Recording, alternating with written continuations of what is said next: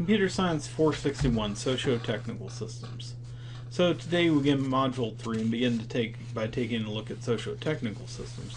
The information can be found in Chapter 10 of the Sommerville text. So the image on this second slide came up as one of the top hits for socio-technical systems when I did an image search for it.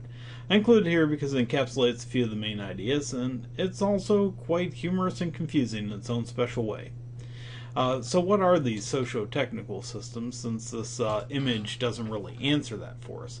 But in order to answer what are socio-technical systems, we're going to need to look at systems in general. So a system is a purposeful collection of interrelated components that work together to achieve some purpose. Now there are two categories for systems that include software. One are technical computer systems, which really don't have any procedures or processes associated with them. For example, LaTeX or MS Word. There's no business process or no systemic process for using Microsoft Word. It's used in a variety of different contexts.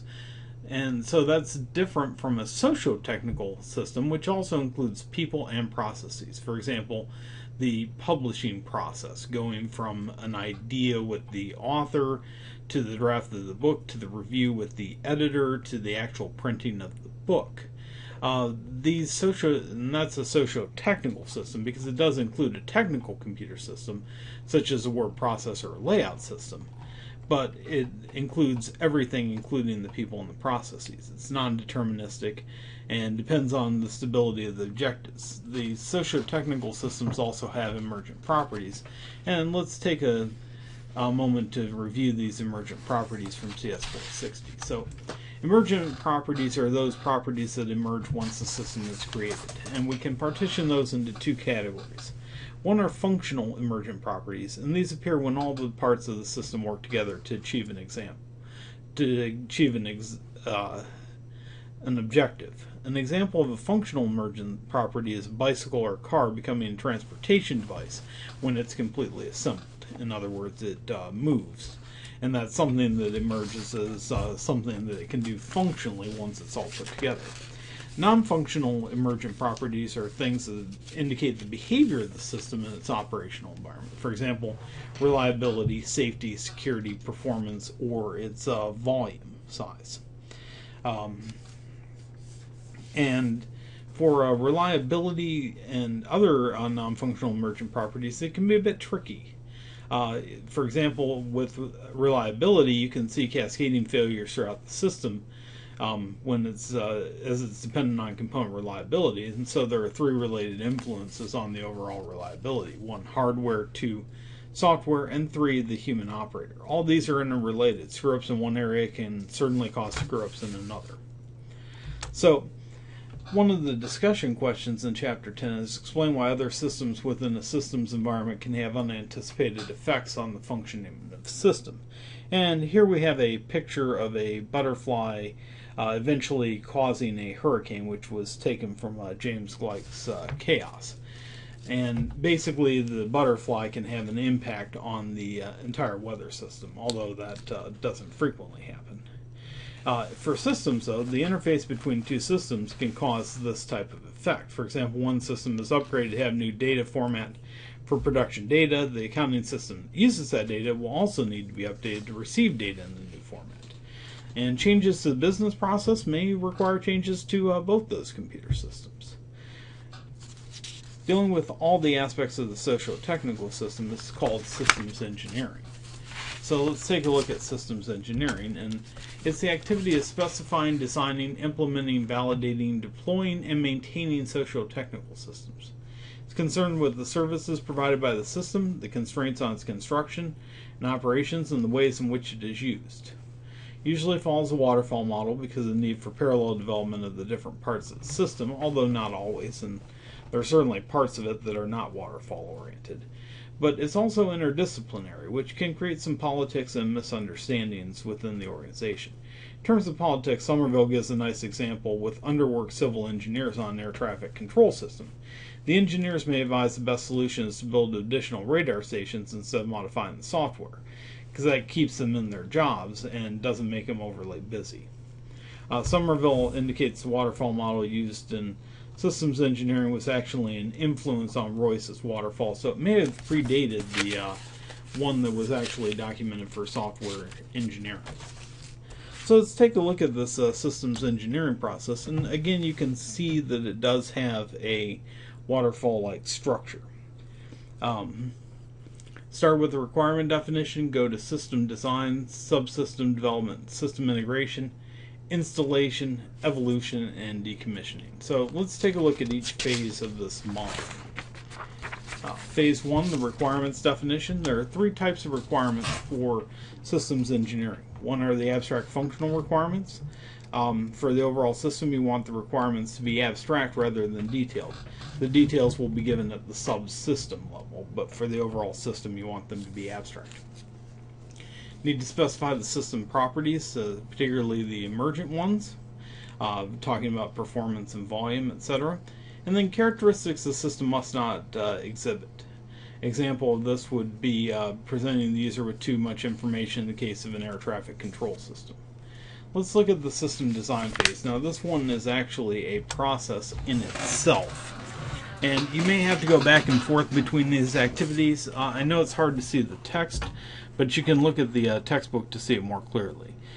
Part 1, partition the requirements, analyze the requirements and organize them into related groups, identify subsystems that can meet these requirements, make sure the appropriate requirements are given to the appropriate subsystem, and then specify the subsystem functionality, and then define the subsystem interfaces so that they all connect to one another.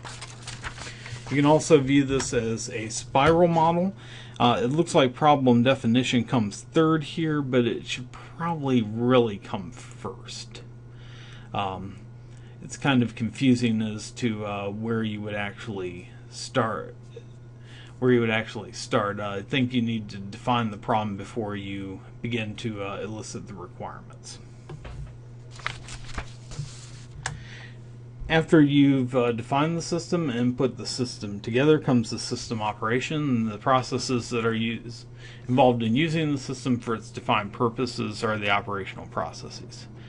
The key benefit of having system operators and people associated with the system is that we have a unique capability of being able to respond effectively to unexpected situations even when they've never had experiences like these before.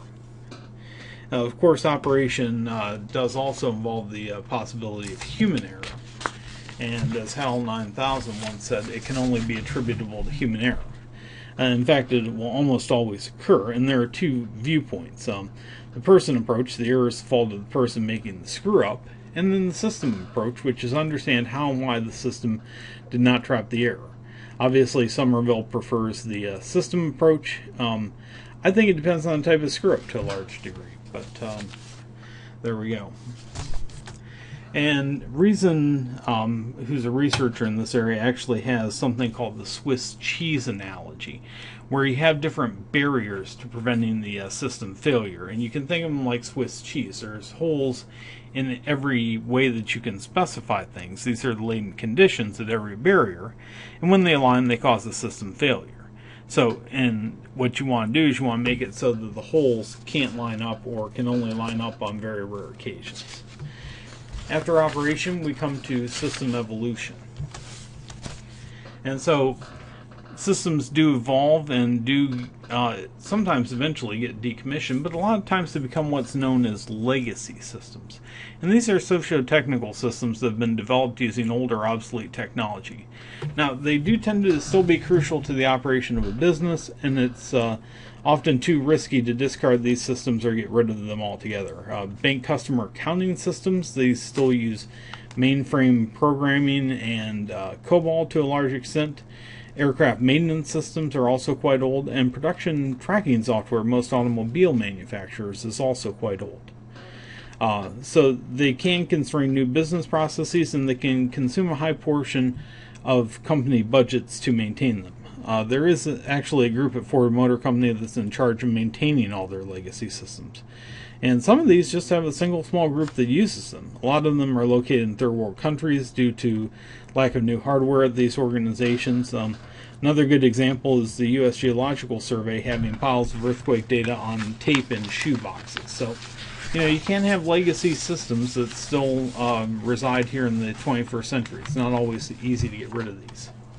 So components that make up legacy systems, hardware, some of this can be obsolete mainframe hardware, example IBM 3270, support software. You may rely on support software from suppliers who are no longer in business. Application software could be written in older programming languages but still around. Lots of COBOL and Fortran code is still around. Application data can often be incomplete and inconsistent.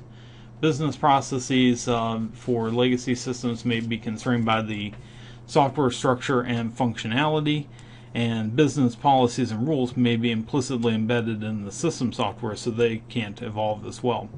Examples of business processes being constrained by a system can be found throughout the University of Hawaii system.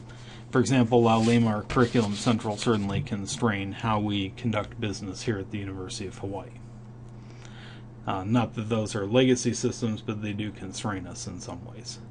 Next time we'll take a look at software reuse, which is Chapter 16 in Sommerville.